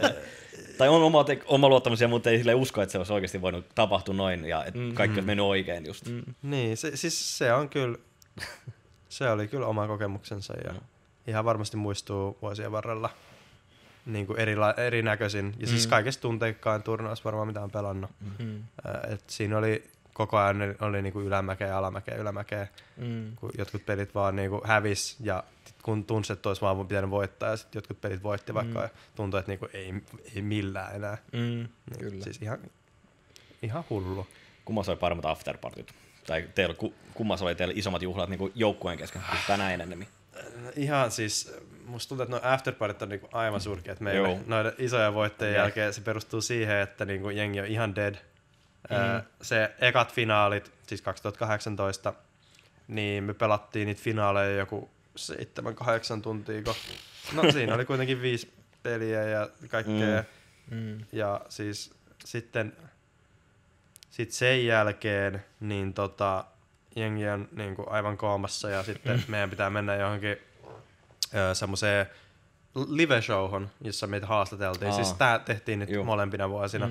Tää oli aika mielenkiintoinen, että nämä nyt eka kerrat ja nyt me molemmissa oltiin. Ja siellä oltiin ja siis aivan koomassa. Sanottiin parit sanat katsojille ja sit sen jälkeen mietittiin, että vois safkata. Ja sit sen jälkeen oli afterpartit ja siis se oli joskus niinku kello oli varmaan joku 11-12 jo ja niinku ei vaan innostanut ja nolla energiaa. Ja... mutta oliko se sitten niinku missään kohtaa sen jälkeen sitten ollut mitään sellaisia joukkojen yhteisiä juhlia sitten, että onnistuneella turnauksella tai onnistuneella kaudella? Me ollaan ehkä vähän huonoja juhlia, että musta tuntuu, että se on ehkä tuossa meidän kulttuurissa, tuossa meidän joukkojen kulttuurissa, ei me olla semmosia, että vedetään päätyä asti tai mitään tommosia. No en mä nyt sitäkään meinaa, että kakut ja syötte hyvin ja nautitte sit tilanteesta niin jälkikäteen, niin champagneita ja muuta. Et. Musta tuntuu, että me nautittiin ehkä siinä, että keskusteltiin niiden pelien jälkeen, se oli ehkä se meidän afterparty, mutta ei ehkä silleen niinku ruokien tai juomien suhteen tai näin. Tai biletetty tai tommoista. Ehkä se vaan jää niinku vähemmälle. Hyvin erilaista verrattuna mitä on CSGO-puolella. Miten niin? Joo, mä oon kuullut kyllä CSGO-puolelta ja lämpimät terveiset. Jos haluat katsoa Nasun ton tai meidän podcastin, niin siinä on niin sanotaan niin muutamia tapahtumia, käydään läpi. Ai vitsi, mun afterpartysta. Kaikki ei kerätty käymään, että meidän tarvitse ottaa. Musta tuntuu, että meillä oli toi Dotassa joskus, siis 2015 mä ite vielä muistan jotain afterpartyja. Ja ne oli aika kreisejä. Joo. Mut sit sen jälkeen niinku jengi on vaan kasvanut ja aikuistunut ja... No en mä nyt sitä sanoisi, että ei se välttämättä ole aikuistumistakaan, vaan ehkä... Ammattimaistunut. Niin, ja sitten ehkä ne afterpartit ei ole niin hyvin suunniteltuja tai ne ei ole ehkä ohjattu semmoiseen suuntaan, että ne menis niinku ihan överiksi. Ja ehkä ei meillä ole annettu niin hyviä mahdollisuuksia siihen ja kun taas CSGO-puolella voin kuvitella, että siellä jengi niinku nimenomaan kokee ne arvokkaiksi myös ne afterpartyt. Joo. Ja se on heidän tapansa ehkä niinku myös niinku juhlistaa näitä turnauksia ja ehkä semmoinen, en mä usko, että siihen liittyy vaan se, että ne on ihan mennyt ihan överiksi, vaan sit siinä on paljon sitä juttelua pelaajien kanssa ja tommoista. Niinku just itse niinku voi sanoa niinku se, että niinku CS-pelathan, kun niinku Suomen fanikin jos pääsee paikan päälle, niin kaikki niinku tuntee toisensa. Että näe niinku face to face paljon, että sit se on niinku, että hienoa nähdä kaikkia ja sit se on niinku just tällainen, että iso luokkakokous voisi olla aika semmoinen, mutta sellainen hauska luokkakokous, ei sellainen huono luokkakokous, missä sä näet sun vanhoja kiusaajia tai se, kenestä pidä niin paljon. Mutta toi on semmoinen, että kaikki vaan kerääntyy. Joo, meillä on ihan sama. Että moni pelaaja tuntee yllättävistäkin niinku yhteyksistä toisia pelaajia. Vaikka niinku venäläiset ja kiinalaiset saattaa olla jostain yhteyksistä tai jotain. Se on tosi mielenkiintoisia osa ihmistä, miten ne tuntee. Siis, no, mullakin oli aikaisemmin, kun mä menin Koreaa pelaamaan, niin siis mä tutustuin korealaiseen niinku yhdellä afterpartylla niinku sen turnauksen yhteydessä. Ja sen nojalla mä myöhemmin niinku lensin Koreaan niinku pelaamaan siihen samaan joukkueeseen, mikä oli aika hauska. Niin, mutta on just sitä niinku verkostoitumista myöskin, mikä niinku, ikävä kyllä tapahtuu aika paljon alkoholin vaikutuksen alaisena edelleenkin nykypäivänäkin. Niin Ja noissa afterpartissa rennomissa oloissa ainakin, niin että miten sä voit löytää uusia verkostoja ja miten niin kuin, uusia joukkoja tai jotain uusia mahdollisuuksia varsinkin. Kyllä. Kyllä vain kuule, Jussi hyvä ja Jesse hyvä. niin, meillä kuule rupeaa aiheet pikkuhiljaa mun mielestä olen aika lailla käsitelty. Onko sulla jotain? Mä vähän mietin, että toi teillä oli se 4 ankkuria kapteeni oli silloin myöskin. Joo. Niin miten, voisiko me Dotassa olla tuonne samalla kuin meillä on NC ja Havue ja muita vastaavia joukkoja? Voisiko tämän nousta nyt tosi maailman tasolle? Siis suomalainen joukkue? Täysin suomalainen joukkue. No tuossa on Lagedilla semmoinen iso, eli Laged on siis, se on tämän joukkueen tämän 4 ASC:n, eli 4 ankkuria ja kapteenin siis silloinen manageri. Siis hänellä on tosi paljon intressissä tehdä tämä Dota-joukkue. Ollaan juteltu tässä varmaan vuosittain, että milloin me saadaan se suomalainen Dota-joukkue, joka saadaan maailman kärkeen mukaan, mutta ei ole vielä tapahtunut. Mutta olisiko meillä pelaajia siihen mahdollisuus? Siis on meillä. No jos miettii, niin siis Topias, minä, Lasse, sitten on Buugi, Peksu, Oksua. Teiltä löytyy heti. Mä en tiedä, onko Nikua, se saattaa olla Suomi. Mä en oikein tiedä sen taustoista ihan niin paljon. Mutta siis on nimiä niinku riittävästi, jos haluaa niinku ihan ääri. Niinku tosi. Mutta sanotaan, että se pääsisi sanotaan top 10, voisi olla mahdollisesti koko ajan top 10 tai muuta. Että olisi varmaan chanssit, että jos saa nämä kaikki nimet, mitä mainitsit, pelaa yhteisessä joukkueessa. Niin. Mä en oikein tiedä, kun suomalaiset on taas, meiltä ehkä puuttuu esimerkiksi tosta, jos nyt kun mä luettelin noita, niin meiltä ehkä puuttuu semmoinen, miksi se olisi semmoinen ehkä kokonaiskuvallinen luoja tai semmoinen, että sit jonkun pitäisi ottaa se rooli selkeästi ja sitten siinä ehkä tapahtuisi semmoista niinku eksperimentaalista ja suomalaiset ehkä noin muuten niin ei osaa ehkä olla niin avoimia tommosissa tilanteissa, että jos kaikki on siinä samassa, niin ainakin aikaisemmissa joukkoissa on ollut ehkä ongelmassa ainakin Dotan puolella, että niin kuin on ollut vaikea saada asioita niin kuin ulos ehkä ihmisistä ja ei olla ehkä päästy sille levelille, mitä ollaan haluttu ja vähän ollut vaikeuksia niin kuin ton asian suhteen, niin kuin ihmisten suhteen. Eli ihmisten pitäisi, tai nuorempien pelaajien pitäisi pystyä käsittelemään asioita, vaikeampia asioita yhdessä vai? Olisiko joo, kyllä. Miten pitäisi avoimempi olla sitten sen suhteen? Joo, ja siis monella pelaajalla ne tulee semmoisesta taustasta, että ne on pelannut yksin tai kavereiden kanssa ja ei ne ole ehkä käsitellyt tämmöisiä asioita. Ja sitten kun tulee siihen se sosiaalinen aspekti ja sitten kun on niitä riitatilanteita tai että haluaisi sanoa jollekin kaverille, että vitsi sä teit hyvin tai näin, niin ne puuttuu. Ja se on tietysti harmi, kun se perustuu paljon siihen, että millä tavalla on kasvettu. Aivan. Eikä meillä ehkä on chanssit, että me saataisiin joskus oikeasti hyvä suomalainen Dota-joukkue myöskin niin näiden CS-joukkueiden rinnalla. Ehkä. Mun mahdollisuudet ainakin olisi niin pelaajien suhteen. Never say never. Toi vaan on. Sun tarvii lähteä valmentajaksi, vaikka mitä sanoit, ettei lähde. Niin, mulla on tossa muita hommia. Sä lähdet kävelemään pois. Kyllä. Ei, en mä tekisi niin. Onko sulla ton lisäksi mitään muuta vielä? No en mä nyt keksi taas mitään ihmeempää. Mä vitti heittää enempää bussin alle tässä kohtaa. Lähdetään rekryyn mitään uutta Dota-valmentajaa Suomiskenelle. Ei. Kyllä. Okei, haluatko lähettää mitään terveisiä, viimeisiä sanoja tässä? Viimeisiä sanoja, mitä tässä tapahtuu? nyt tulee se niin Igor tulee ja kävelee sisälle. Ai sen takia mä oon täällä. Podcastin suhteen niin kuin saatesanat. Podcastin loppuun. Joo. Niin, onko mitään? No kiitos, että katsoitte ja ihan sikasiistiä, että ihmiset vieläkin jaksaa fanittaa Dotaa. Se on mun mielestä tosi mielenkiintoista ja siis meitä ja OG:ta ja sit mua ihan tosi paljon merkitsee, että niinku jengi seuraa ja se mahdollistaa tämän kaiken. Ja sitä ei voi koskaan niinku sanoa liikaa ja tuntuu, että sitä sanoo ihan liian vähän aina ja siihen on niin harvoin mahdollisuus. Koska itse on niin epäaktiivinen somessa ja näin, niin sitten. Mutta se pitää saada aina ulos ja kiitos paljon kun katsoitte. Mahtavaa hei. Terveistä meni perille ja 8. jakso oli tässä hei. Kiitos Jesse, tuhannesti. Kiitos Timo. Kiitos Jussi. Ja me palaamme ensi kuussa asiaan uuden vieraan kanssa, joten nähdään silloin. Hei hei.